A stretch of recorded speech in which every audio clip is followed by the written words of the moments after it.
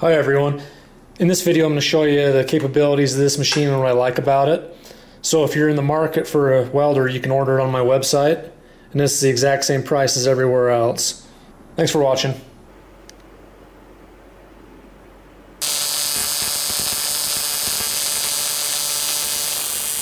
I reviewed this exact welder in 2018, so like 5.5 years ago. And I ran it pretty hard for a while and then gave it to my father to use as like a hobby welder for making like tractor repairs and just a bunch of hobby stuff. And we've both been happy with the performance of it, especially for the price.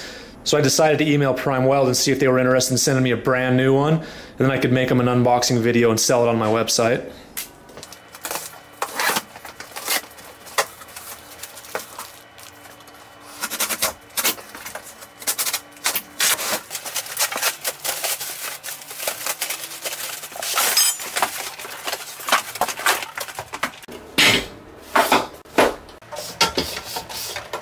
Money back guarantee if anything's wrong with it when you get it, and it also has a 3-year warranty.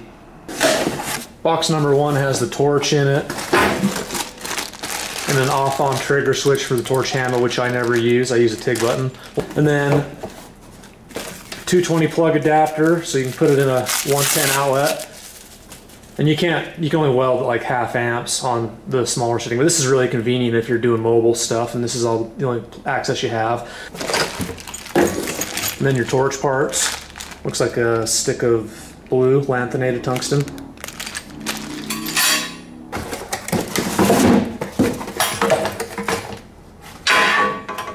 And then you get a stubby back cap with it, which I really like. I never ever use these long ones because it's harder to get into tight places, you know, if you're welding up in a pipe or something. So I'll just be using that one.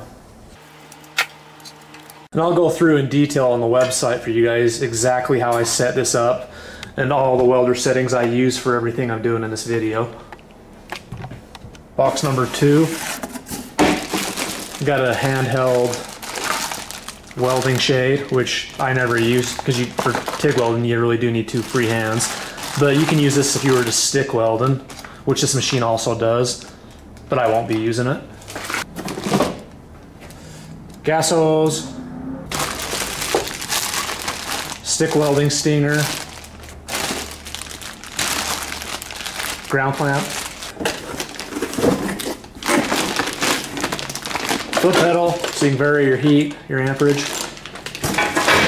and then, whoops, let's see what's inside this box. Gas flow regulator, and I like these style where you got the bubble that shows you exactly how much CFH, cubic feet per hour, that you're flowing. Attach the gas flow regulator to your argon gas bottle, and then put the hose with the little adapter onto your outlet, and then put this into the back of the machine.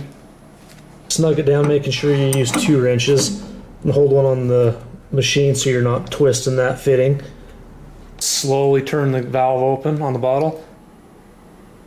If you go too fast, you'll slam this ball up to the top. I've done it probably 1,000,000 times and it hasn't really caused any issues, but the right way to do it is do it slow.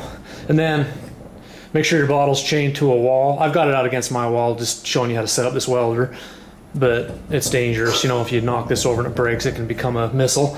And then check for leaks. If you have a bad leak, it's easy to notice because the needle will drop.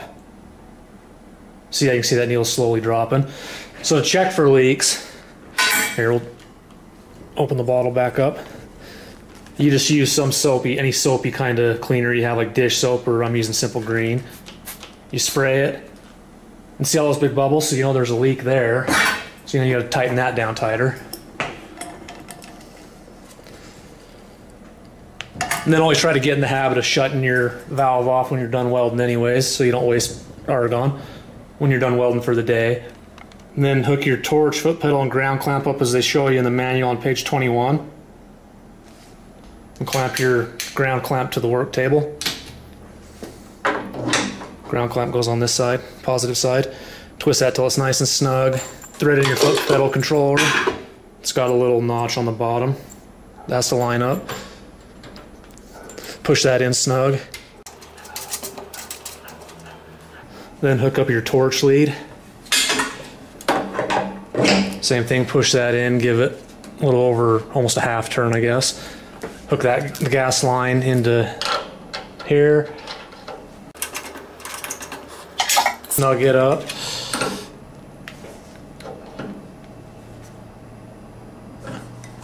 Plug the machine in and flip the on switch in the back.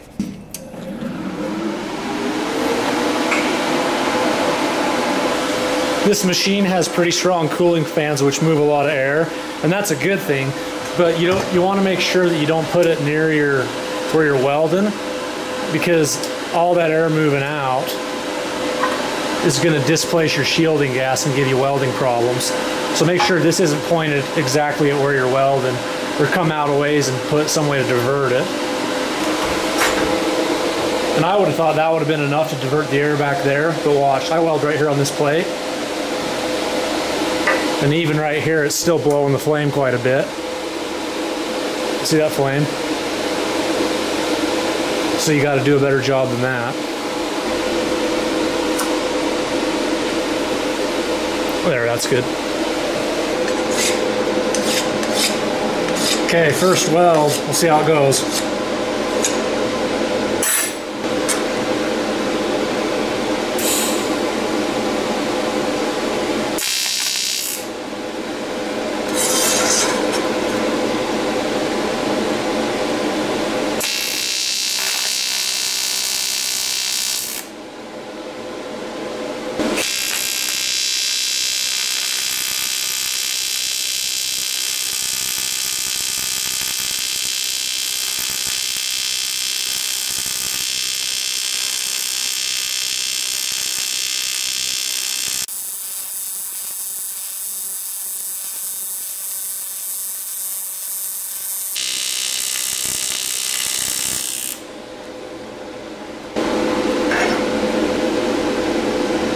Pretty nice.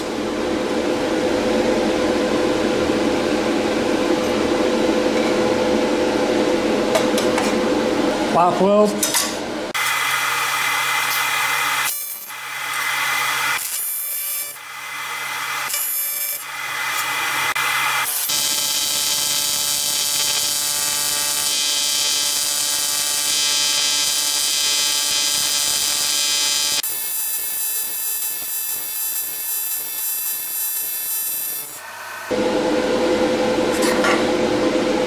Very nice. Okay, let me get you an arc shot on how smooth this puddle is.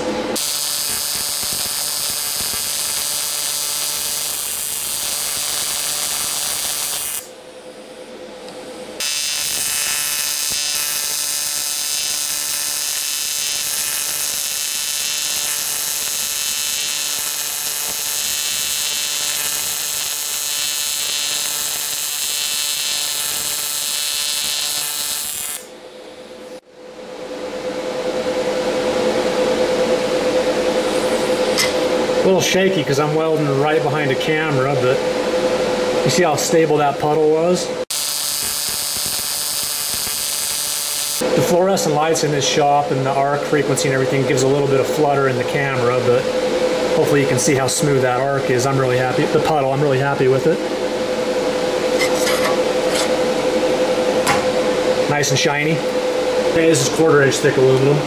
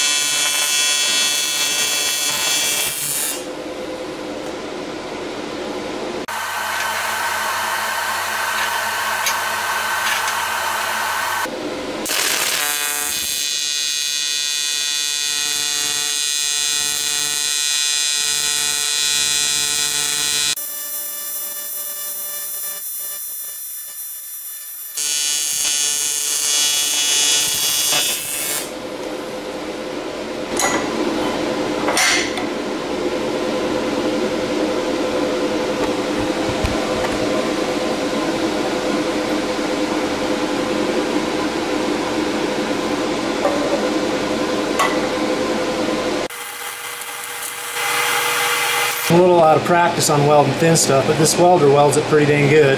I just put it at 24 amps and pinned the foot pedal, then just made sure I was adding enough rods so it didn't melt through. And the tungsten's holding its shape good. I'm not having to reshape it. That's not too bad doing it freehand without a weld positioner. I dorked it once and stuffed the tungsten, but I'm out of practice.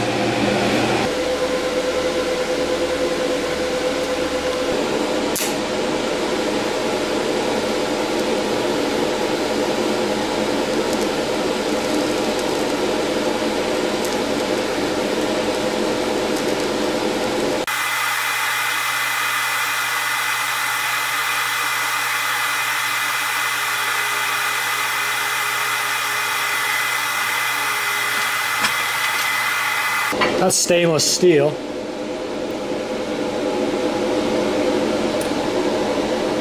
Welds that great too.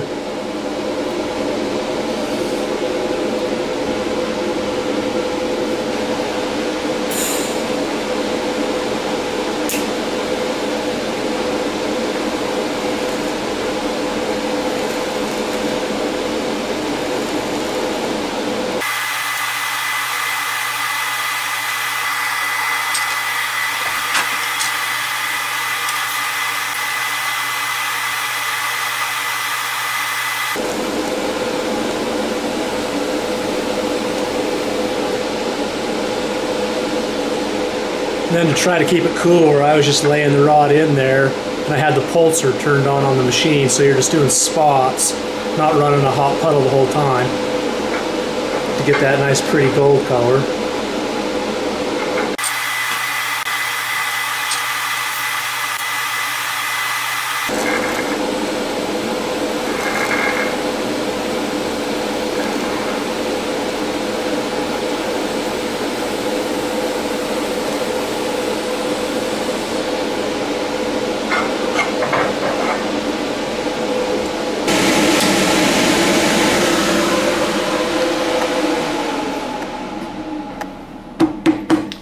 Okay, I think it's a pretty good machine for the money, a really good machine for the money. Like I said at the first of the video, this one's been around for 5.5 years and it's still working great. Another cool thing about it is it's lightweight enough you can just pick it up by the handle and carry it wherever you want if you need to do some stick welding somewhere. You don't want to drag a welding bottle around. Okay, thanks again for watching. Like I said, if you want to order this welder, you can go to my website, 6061.com, and then just scroll down and it's here on the left.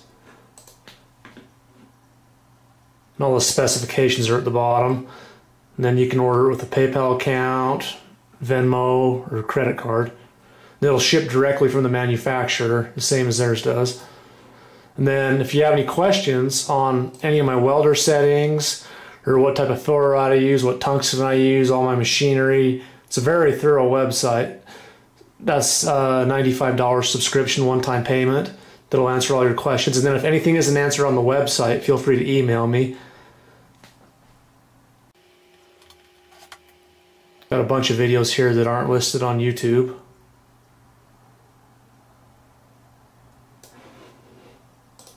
And then the TIG button that I sell, the variable amperage controller that I like using for probably 95% of my projects.